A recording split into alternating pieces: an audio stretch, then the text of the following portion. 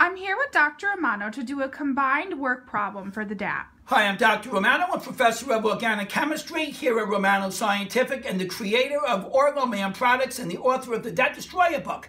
I want to go over a problem with you today with Professor Blois, and he's going to go on a problem what is known as combined work problems.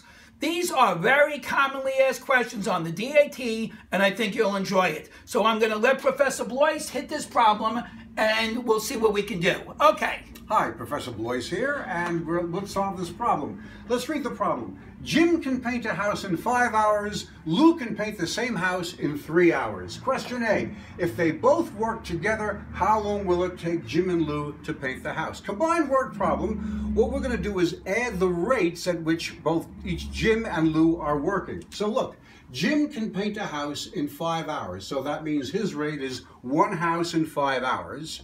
We're going to add that to Lou's rate, 1 house in 3 hours. Now in math, we usually don't add rates, but because they're both working on the same project, the same task, we can add the rates, and that's going to give us how long it will take to paint the house, 1 over T. T will be the combined time of when Jim and Lou are working together. So all we have to do is solve for T. Very simple equation. How do we solve an equation like this with fractions?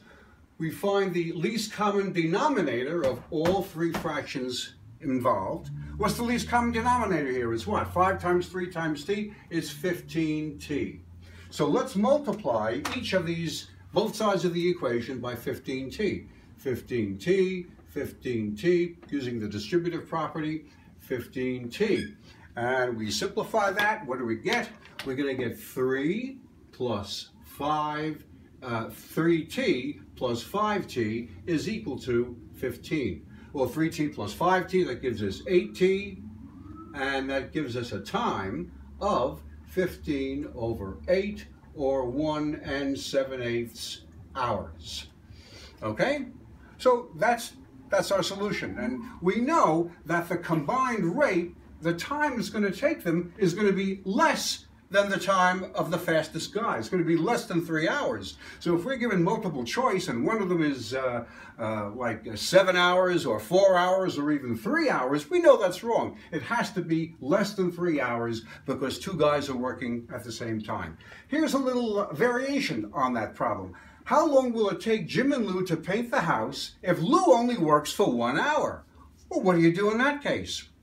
Well, if Lou only works for 1 hour, it takes Lou 3 hours to paint the house. If he only works for 1 hour, he's painted 1/3 of the house. That means he leaves to Jim 2/3 of the house to paint. So if Jim can paint the entire house in 5 hours, he only has 2/3 of the work to do. So the answer is simply going to be 2/3 of 5 hours. Simple as that. And so the answer is going to be what? 10/3 or 3 1/3 hours. Okay, 3 hours, 20 minutes. And that's a commonly encountered variation on these combined work problems.